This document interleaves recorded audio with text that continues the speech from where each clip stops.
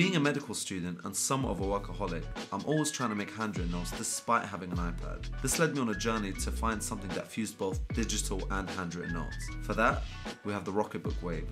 This is the world's first smart notebook.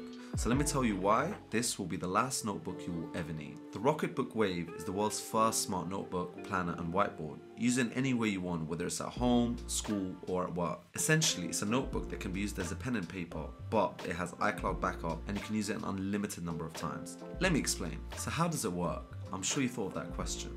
It's simple. If you make a mistake, you wipe it off with a wet cloth and start over. For my particular version, you fill up a mug of water for about 2/3 and you place it on top of the notebook. You put it in the microwave for about a few minutes and then bam, you got a new notebook. Literally, it's the last notebook you'll ever need. Plus, with the Rocketbook app, you can instantly transform your notes and sketches into digital format. This is great for students because that means you can send your notes to your email, Google Drive, Dropbox or Evernote, or you can even share them with friends and family. This is literally a student's dream come true. So what makes it different from other notebooks? There's a lot of reasons, but just to name a few, you can reuse the notebook an unlimited number of times. Also, it's got cloud backup, which means it's got great app integration with Evernote, Dropbox, Google Drive, and is compatible with Windows, Apple, and Android. You can use it as a regular notebook with pen and paper.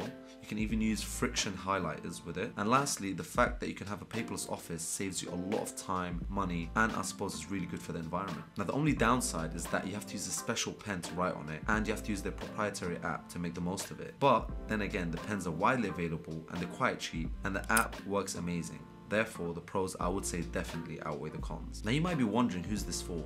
It's for everyone, whether you're a student, creative, or someone who just likes to stay organized. This is an easy to use and affordable notebook. It's perfect for capturing ideas and information in a quick, easy and stylish way. Now it's particularly useful for those who want to jot down thoughts and ideas on the go. For example, people who do journaling, or maybe medical students who are making notes whilst clerking patients in the ward. It really makes it super easy and a seamless experience to be a digital person as well as being able to write by hand, which can be nostalgic for some, especially those from a younger generation. So as for the paper, it's called quartet paper. It's made from a blend of natural and recycled materials that does not let ink seep through to the other side, which is really important for me. It's made from a smooth, non-scratchy textured material that feels premium to the touch, so you can bet they didn't skimp on quality here. The brand has been gaining traction recently, and for a good reason. It's the perfect way to keep your notes organized and accessible for you at all times. Now my take on it, I find this product very innovative and interesting. It makes it easy to take notes in class, and the whole app integration thing, it just makes it super useful for homework assignments and projects. As for the cloud backup, it's a big plus. This means my notes can get lost or damaged. So in the world of smart notebooks, this is the last notebook you'll ever need. So that's it for today, guys. Thanks for watching. If you enjoyed this video, please leave a thumbs up and click on the subscribe button if you want to see more videos like this. And do check out my blog, it's in the description below. And if you've got any suggestions for any videos, leave them in the comments below. I'll try to get to them. Otherwise, I'll see you guys in the next one.